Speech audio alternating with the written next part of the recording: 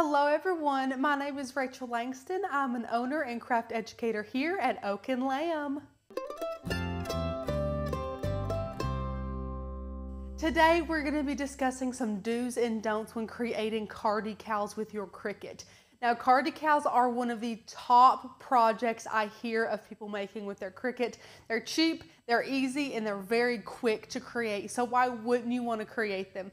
Now, that being said, there are some really great rules that we here at Oak and Lamb have kind of honed in on through our years of making car decals, and we would love to share those with you today. So while you're making your car decals in the future, keep these in mind to make sure you always have a successful outcome.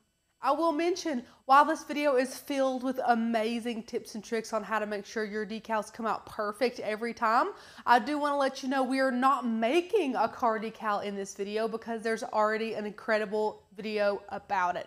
If you're looking for some training on how to make the perfect Cricut car decal, I will link it up here above as well as in the description below. Miss Becca created a video that is exceptional on a bunch of really great tips and tricks when creating your car decals. Okay, now the first point can sound like a no-brainer, but make sure whenever you're creating your decal, you're using a really good quality vinyl. We love to use vinyl from 143vinyl.com. We use Starcraft premium vinyl. There are so many colors. The selection is great. The shipping is super fast. Customer service is awesome, and we love it. So if you're in the market for some vinyl, definitely check out 143vinyl.com. They have some great options. Starcraft premium is our favorite vinyl. However, if you have a favorite, that is fine. Just make sure it is a good quality vinyl. You will get a lot more life out of your decal if you're using a good quality vinyl. If you're not sure what a good quality vinyl is, I urge you to check out our video all about vinyl types and differences. We also have some really great recommendations for some options for you if you are a Cricut beginner looking for vinyl. There is a great resource there for you in that video as well. So the quality of your vinyl can make or break your project for sure. Make sure you're going with the good brand, good quality vinyl, and you are on your road to success. One question we get all the time when working with car decals is, hey, can I place my car decal on the inside of my window facing outward? That way I don't have to worry about the sun damage or the heat really getting to that decal as it would if it was outside of my window. Well, the problem is most cars, at least on the back half, do have tinted windows. So that would kind of create a problem, of course, with you being able to see the decal properly. Also, there is an issue with bubbling on the back side of vinyl. If you have ever placed regular adhesive vinyl onto a flat surface like glass or something like that and flipped it over to see the back, you'll be able to see little microscopic bubbles that were pretty noticeable, not by the front of course, but on the back where that adhesive has stuck down to that glass. You do see bubbles like that. So because of these reasons, we really do not recommend you placing the vinyl inside your car facing out. It just doesn't really make a whole lot of sense. Make sure you do clean your car very thoroughly before you apply your vinyl.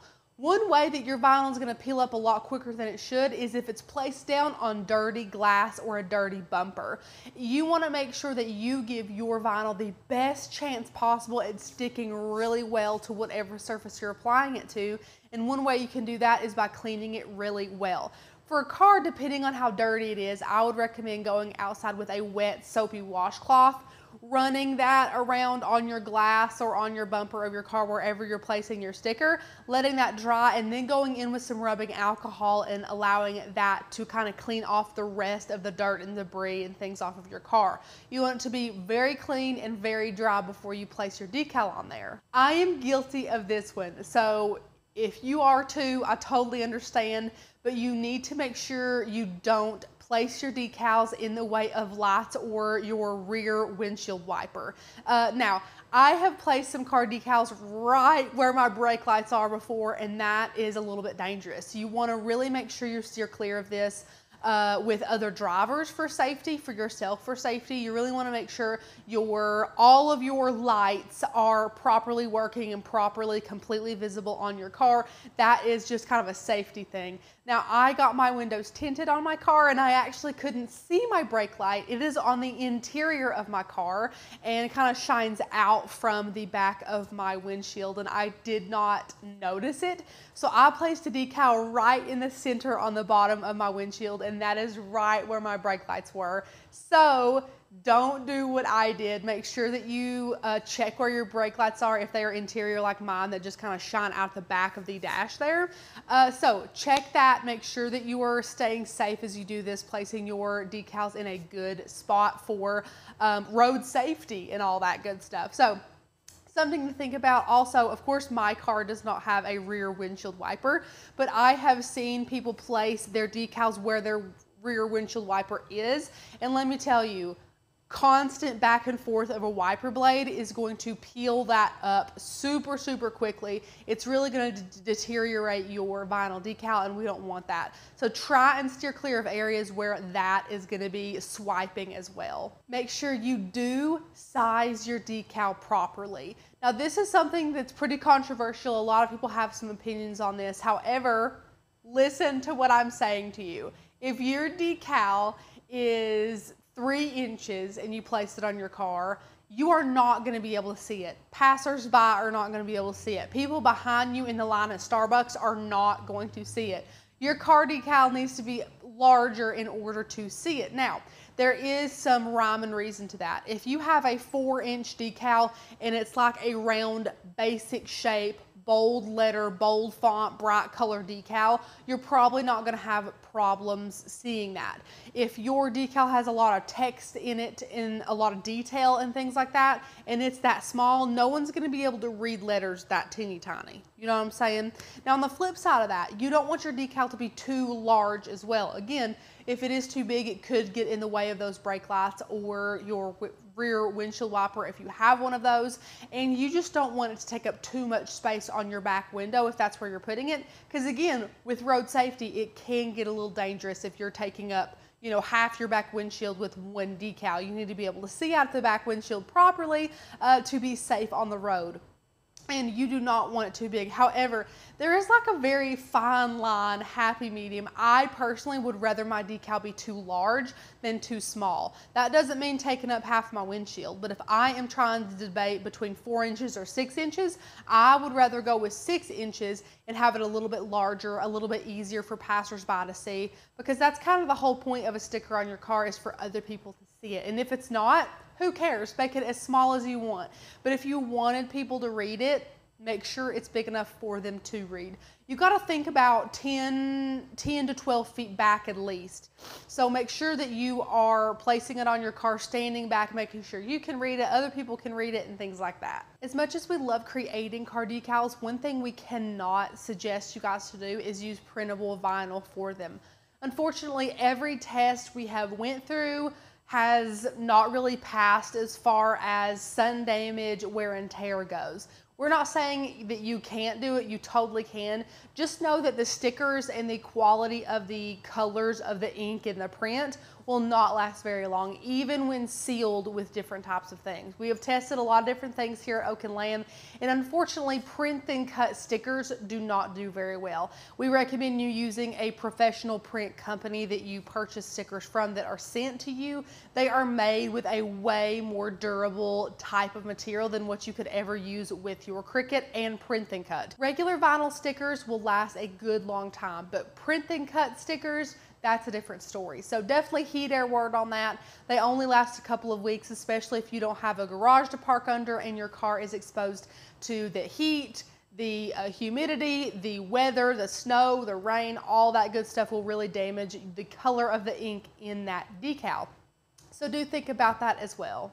One thing we do recommend is having a partner or a buddy or somebody with you as you're applying the decal to your car that can go back about 10 or 15 feet and tell you if it is even or not. I don't really have diagnosed OCD, but I can tell you it really bugs me when I'm behind someone at a stoplight and I see that they were trying to make their decal straight and it's a little off or it's a little down. It really, really makes me angry. I don't know why it makes me so mad. It's not my car, but I can see that they were trying to get it straight. And one thing that I can level with is the frustration of the driver. Maybe when they placed it, they wanted it straight as well. Then they placed it, walked back and realized it wasn't straight. You only really have one chance to lay down a vinyl decal. So you want to make sure it is perfect the first time. Otherwise, you'll be going out there with a weeding tool and scraping all of that off and recutting it, reweeding it, all that good stuff.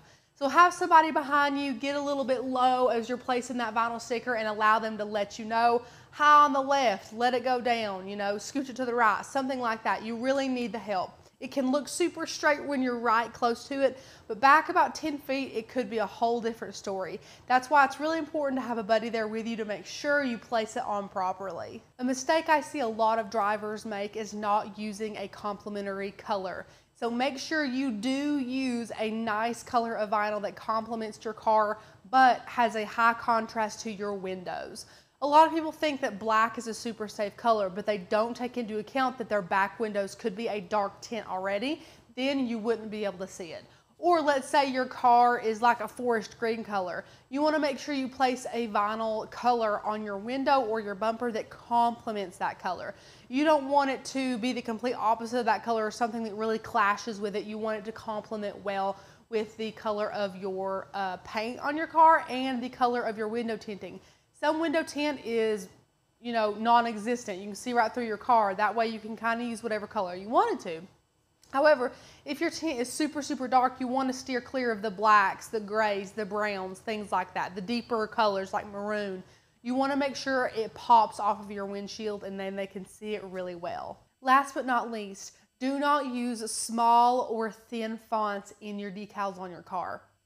The larger the surface area of the vinyl letters that you have, the more adhesive there is to stick to that window and the longer and better your decal will stay on there. If you're using little bitty thin letters, that's not a lot of adhesive under that thin letter to stick to the window. You want bigger, bolder letters to give a lot more surface area for that stick to adhere really well. If your letters are thin, they are way more likely to chip off, come off, or to allow water or debris or the sun to really get underneath that adhesive and damage it.